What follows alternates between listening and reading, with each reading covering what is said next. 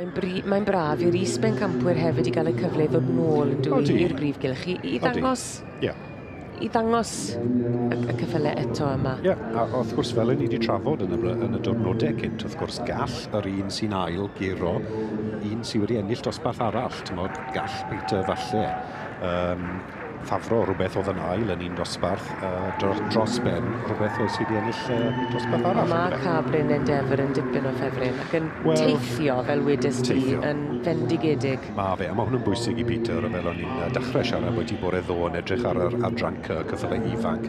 Mae fe'n edrych am Boni, mae fe'n edrych am rhywbeth sy'n symud. Endeavour yn symud, dim chwarae.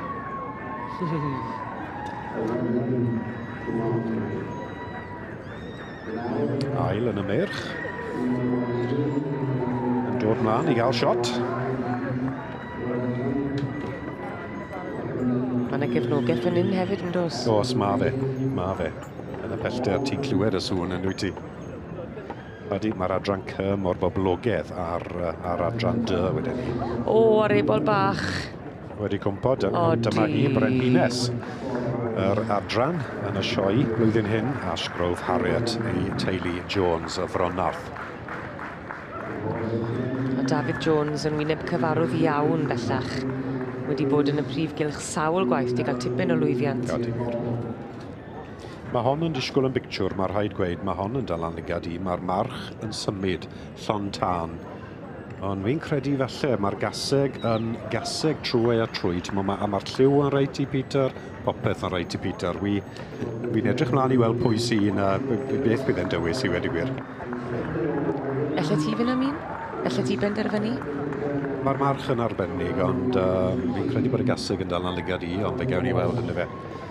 Eitha caled i giro march sy'n symud fel yna am beth waith. Odi, mae fe'n symud fel dyle Boni Cymreig symud.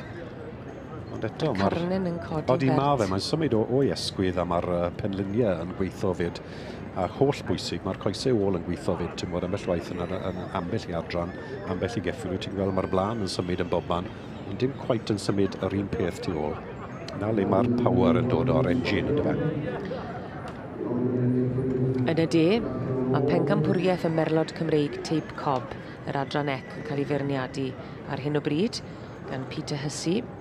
Maen nhw wedi rhoi sioe, maen nhw wedi teithio o gwmpas y rhan yna o'r cylch, a mae da ni 4 yn y bencampwriaeth yma i gyd. Bencampwr y merch, wrth gwrs, ac yr is-bencampwr yn dyfe, a wedyn enillydd bencampwriaeth yr cesig neu bolesu a Sgroth Harriet. Wedyn ni rhwng y march a'r gaseg, Brif Endeavour, dyma fe tu flaen i ni nawr. Brif Endeavour wedi teithio'n hyfryd, wedi trotian yn berffeth yn dyfarn di. Mae symudiadau mas draw, mae'r rhaid gweud, Odi, mae'n symud fel dyle fe symud yn dyfe. Rhywun wedi dod i'r cylch mewn hast, yr hif wyneb i weired fyna. A dyma hi a Sgroth Harriet ar ebol neu eboles, fi'n credu we. Ac yn cadw'r ebol o flaen y gaseg, i gadw'r sylw, i gadw'r clusten ymlaen, ac i gael... Wel, bod hi'n sefyll yn berffeth. Odi. Mae'n naturiol dyna beth mae'r gaseg yn mynd i fecso beth i fwyaf yn y cylch yw le mae'r ebol. Dim sŵn, dim y dorf, dim byd na. Nid yr hosglwm. Yr ebol, bwysig bod ti'n defnyddio'r ebol mewn ffordd i gadw'r y gaseg yn disgwyl y gorau gallu fod. Felly, mae Peter Hussey wedi mynd yn ôl at y stiwardiad. Mae e'n ymgynghori gyda nhw. Unwaith yw y pen bant, dim y pen, yr het. Dyn ni'n eisiau'r pen iddo bant. Unwaith yw yr het i bant. Tensiwn. Wir. Ei, da iawn ti, Rob.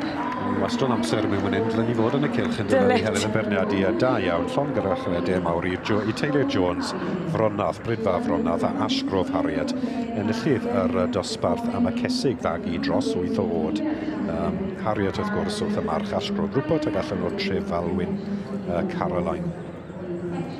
A Dafydd Jones wedi cael wythnos prysur tu hwnt. O, di ma fe wir, ma fe, ond mae'r gaseg fach hyn yn heiddi y wobr hyn.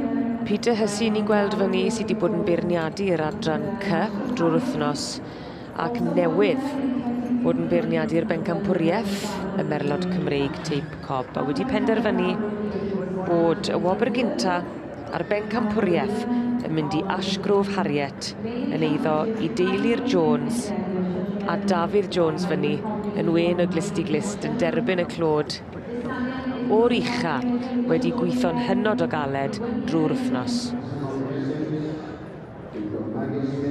Mae'r drot yn sionc a does dim rhyfedd chwaith achos ar hyn o bryd i ni'n gweld y gorau o adran C.